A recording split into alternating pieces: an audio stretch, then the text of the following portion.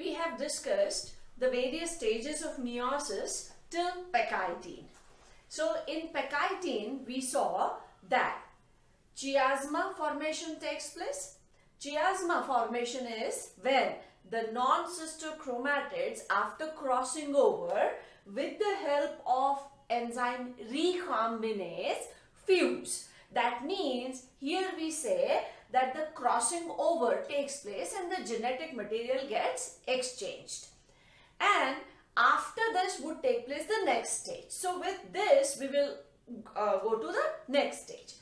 So what has happened so far is the chromosomes, they paired in zygotine, the homologous chromosomes, and to hold them together there was synaptonemal complex which was formed. Each chromatid undergoes a vertical splitting and the two arms, we call them sister chromatids, and crossing over has taken place between the non-sister chromatids. Now, this is the brief change, or these are the changes which we have written now. Now, what exactly is happening here? We are saying that this chiasma formation is taking place, that is crossing over. And this is helped with an enzyme, that is recombinase. So what exactly is happening here when this crossing over takes place and exchange of genetic material takes place? In this, we add one term which is known as nicking. So what is happening is when the recombinase helps in fusion of this, the pieces are broken and the genetic material gets exchanged. So here we also use one term which is called nicking. So nicking basically is breaking and exchange. So we have just called it exchange of genetic material, but how is the process taking place? The non-sister chromatids, they first fuse. With the help of enzyme recombinase, there is breaking of those strands, and then after exchange, they join with the help of an enzyme called ligase. So now, after Pectine, the next stage which takes place is diplotin. So here we are shifting it on this side. So the stage which we are talking of is diplotin. Because I wanted this to stay here so that we are able to understand the next stage, we are going in this direction. But after Pectine, the next stage is diplotin. So now let us see what has happened in this. The exchange has taken place. And after the exchange, we would see that exchanged genetic material in those chromosomes. Nuclear membrane is still intact, it is still as it is. It has not started dissociating yet. And the centriole, which were at one end, they are still here. That means the normal changes which take place in prophase of mitosis, we have not seen anything of that kind. So everything intact so far. This crossing over has resulted in exchange of genetic material, and these chromosomes, their non-sister chromatids, are still attached at the chiasmata or at the crossover point. The purpose of having the synaptonemal complex was to hold these two chromosomes together so that their non-sister chromatids can cross over. Now they have crossed over, they are still attached at this point. So even if the synaptonemal complex breaks, the chromosomes will still remain attached at the crossover point. So here, the synaptonemal complex breaks.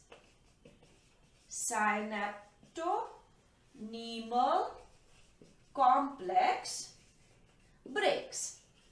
So now, the structure which is holding these chromosomes together, homologous chromosomes together, is no longer there. So what is going to happen? These chromosomes, if we are talking of this pair, they would start to move away from each other. So let me draw one chromosome, and these sister chromatids, they also would start to fuse because their job is now over. Here what we see is these chromosomes, they have moved away from each other. Here they were together because of the synaptonemal complex. Now they have separated. But we made one chromosome solid. So let me make this one solid. And this one was the hollow chromosome. And here exchange has taken place. So what we are going to show is this empty part has joined the solid chromosome and this solid part has joined the empty chromosome. So here we are seeing exchange of genetic material. This is what we have written here, that exchange has taken place and synaptonemal complex has broken. So homologous chromosomes, they start to separate. Separation of chromosomes is known as disjunction. So they start to separate.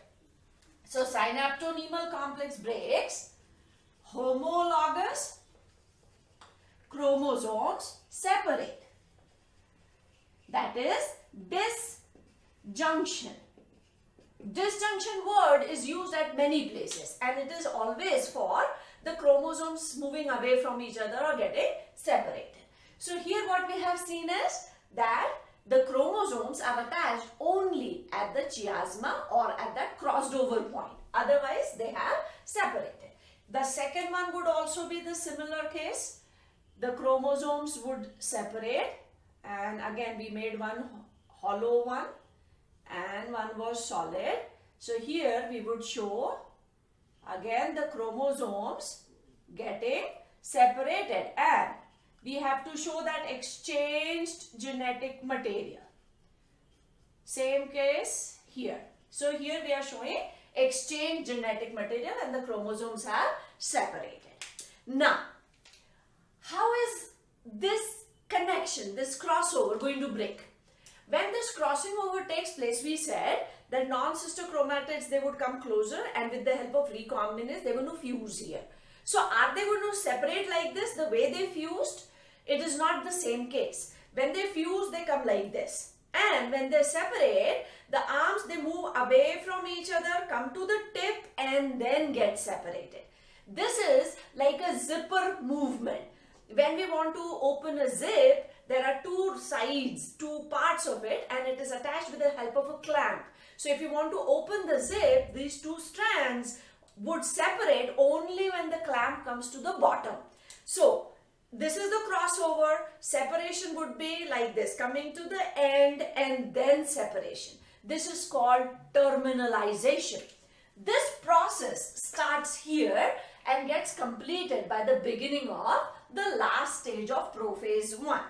So what happens here is terminalization starts and terminalization would help in separation of these chromosomes, but they separate like a zip. The two strands would separate after they come to the end. So here it starts, it gets completed by the beginning of the next stage, that is dikinesis. So what has happened in prophase 1 so far is mainly exchange of genetic material. And exchange of genetic material results in recombination and because of that there is variation.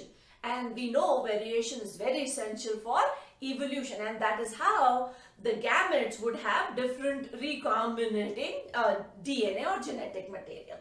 So now after this would come the last stage. So let us talk about the last stage now. So after diploid, now the cell comes into the last stage of prophase 1, that is dikinesis. So this is the last stage of prophase 1, that is dikinesis. And in this stage, all those changes are going to take place which are normally the changes of prophase of mitosis. That means the nuclear membrane is going to dissociate and disappear. The centriole, which already underwent splitting in S phase of interphase, would start to move towards opposite poles. Spindle fibers would appear, everything. In mitosis, we made prophase as early prophase and late prophase. Here we are going to be showing all the changes that take place in prophase of mitosis in one stage only, that is dikinesis. So now what has happened is the nuclear membrane has dissociated and completely disappeared. The centrioles, they have moved to opposite poles, and from the centrioles we start seeing these smaller fibers radiating, which are the aster rays, and the spindle fibers also become visible. So spindle apparatus is formed. The chromosomes, they are attached to the spindle fibers because now the spindle fibers are going to move them and bring them to the equatorial plate. But the chromosomes which we are going to be drawing here are with the exchanged genetic material, and now these sister chromatids are not going to be visible. But what is visible is the chromatid which is having double DNA. So let us show this exchanged part in this chromosome, and say here is one more, and this one was the solid chromosome and it has this exchanged part. Similarly, one chromosome having little exchanged part and another chromosome which was solid and having this exchanged part. So this is how the chromosomes are, and they are attached to the spindle fibers so that they can be moved to various regions. So now exchange of genetic material is visible, spindle fibers are visible, spindle fibers are attached to the chromosomes, the centrioles are at two poles, and we start seeing the asters also. So what are the changes which are visible here are typical prophase changes. Nuclear membrane, nucleolus, ER, Golgi, all membranes and the structures have dissociated and disappeared. But as we said in the beginning, we would be emphasizing only on the nucleus. So nuclear membrane dissociates and disappears. Then aster formation takes place. Aster formation takes place, and as it is an animal cell, there are two asters, again amphiaster. Spindle fibers appear, and the chromosomes are also visible with their exchanged genetic material. So here we see chromosome with exchanged genetic material. So this is what is seen in dikinesis, which are actually all the changes of prophase. So in 5 subphases of prophase 1, leptotene, thickening, condensation started, and we saw those beaded threads. Then zygotene, homologous chromosomes pair to hold them together, synaptonemal complex was formed. Then pecitine, where this chiasma formation crossing over takes place. Then diplotene, where the synaptonemal complex breaks, exchange has already taken place, and the homologous chromosomes start to move away. And the last stage of prophase 1, that is dikinesis, in which all those changes which take place in prophase of mitosis are seen here. Spindle fibers are visible, aster rays are formed. That means before the aster formation, spindle fiber formation, the membranes have also dissociated and disappeared. After prophase 1, now this cell is going to enter into the next phase of karyokinesis, that is metaphase 1. So metaphase, anaphase, telophase, those are going to be the next changes which we will take up in the next segment.